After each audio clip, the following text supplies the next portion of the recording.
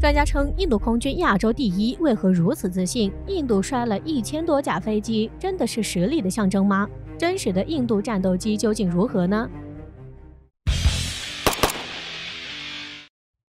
随着从法国购买的阵风战斗机陆续到货，不少印度专家已经得出了阵风吊打歼20的惊人结论。原因是阵风曾在美欧军演中战胜过 F-35，所以可以克制歼20。虽然在逻辑上完全说不通，但是并不妨碍印度专家的迷之自信。而最近又有一位印度空军专家撰文表示，印度建成了世界上最强大的空军之一，阵风战机的加入如虎添翼，印度空军已经是亚洲第一，甚至远超中日。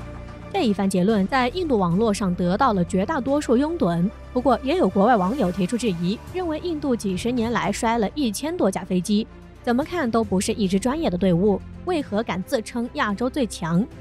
而印度人则辩驳，摔飞机是小概率事件，印度空军之所以摔得多，那是因为印度空军执行任务或者训练频繁程度远超其他国家，摔了1000架正是实力的体现。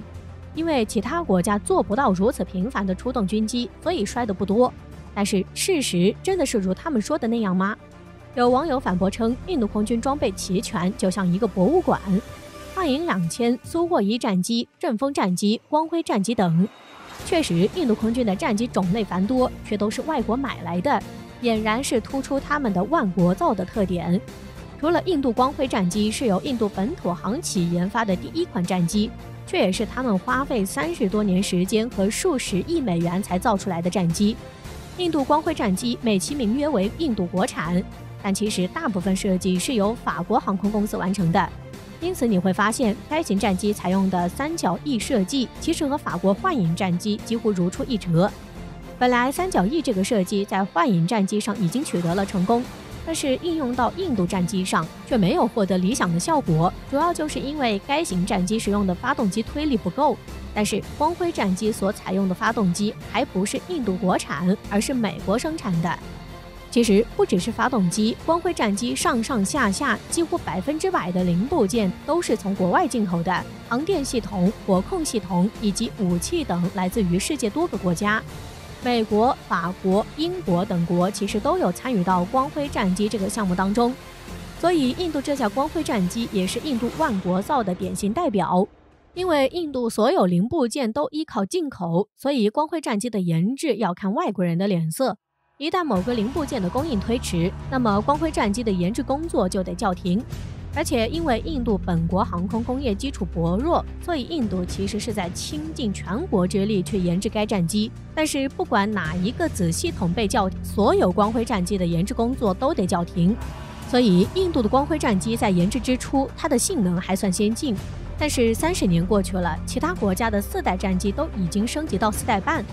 而且诸如中美俄等大国已经开始列装5代机。所以印度这款战机因为拖的时间太久，所以一问世就面临着落伍被淘汰的问题。而且因为技术条件的限制，其实光辉战机的量产生产还没有达到设计标准，所以只能相当于一款3代半战机。我们来纵观印度光辉战斗机30余年的发展历史，印度斯坦航空公司在其中充当了最关键的角色。正是在其一手的操作下，光辉战斗机才以今天堪称拙劣的状态展示在世人面前，并最终以一种极为屈辱的姿态载入世界航空发展史之中。并且印度斯坦航空公司在光辉战机的研发过程中表现出的种种不堪的行为，以及印度政府的无底线包容，也证明了印度航空业确实从根本上出现了问题。在这种情况下，无论印度空军如何努力，最终能达到的高度必然是十分有限的，必定会被限制发展。在这我们不得不说下，印度的斯坦航空公司，它是印度国防部下辖的国产生产部直属的9大国营企业之中最大的一家企业，也是印度唯一的航空制造公司。公司下辖12个制造厂，它的主要任务就是为印度研发制造先进的战斗机，维护保养现役的战斗机。但是斯坦航空公司凭借着自己的巨大实力，接连发生的坠机事故，给印度冠上了坠机之王的称号。因此印度斯坦航空公司也有个外号叫飞行员杀手。因为印度斯坦航空公司是印度著名的摔机大户，印度空军中只要是经过印度斯坦航空维修过的飞机，大多数都难逃坠毁的命运。根据印度公开的记录显示，在1992年到2004年间，印度斯坦航空公司组装和大修过10架米格21战机，最终坠毁8架；组装和大修过8架美洲豹战机，其中6架最终坠毁；大修过4架幻影2000战斗机，最终全部坠毁；大修和组装过米格27、米格29共10架，其中米格29全部坠毁，米格27坠毁4架。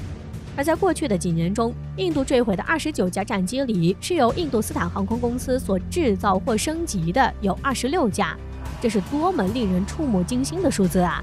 印度斯坦航空公司还真是无愧于飞行员杀手的称号。大家应该都知道，印度最近50年来坠毁战机的数量超过1000架，均与印度斯坦航空公司有着千丝万缕的关系。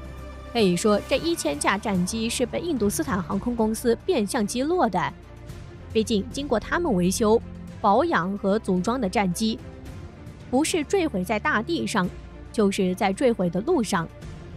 印度斯坦航空公司堪称印度飞行员杀手，因此有网友给他起外号叫“寡妇制造商”。从这来看，印度的航空真的是很强大了，在飞机坠毁的数量上还真是排名世界第一，无人超越，真的是让人大为吃惊呢。因此，印度空军就以摔战机而闻名于世，被人们戏称为世界上跳伞技术最好的空军。那么，为啥印度斯坦航空公司如此的劣迹斑斑、事故频发，却还能在印度航空工业的地位上稳如泰山呢？因为印度似乎也是别无选择，因为印度本土只有印度斯坦航空这一家公司有足够的能力来维修保养飞机，除此之外，也没有其他的航空公司能够承担飞机的维修和保养。所以，如果不让印度斯坦航空公司来维修保养飞机的话，印度军方真的连修飞机的公司都没有了。所以，印度也只能硬着头皮来和印度斯坦航空公司合作。实际上，印度斯坦航空公司的技术之所以会如此差劲，也全是公司管理方面的责任，也与印度国家的发展有关。因为印度一味追求经济和军事的发展，完全忽视了国内落后的基础工业的发展，这就直接导致印度制造业整体水平的低下。因此，该公司组装战机所使用的零件很容易出现各种各样的加工问题，从而导致印度的战机事故频发，空中飞行员的人身安全无法得到有效的保障。但是，造成这一切的最主要的原因，恐怕还是印度国内经济整体的发展根本无法取得实质性的进步，所以才会导致如今的局面。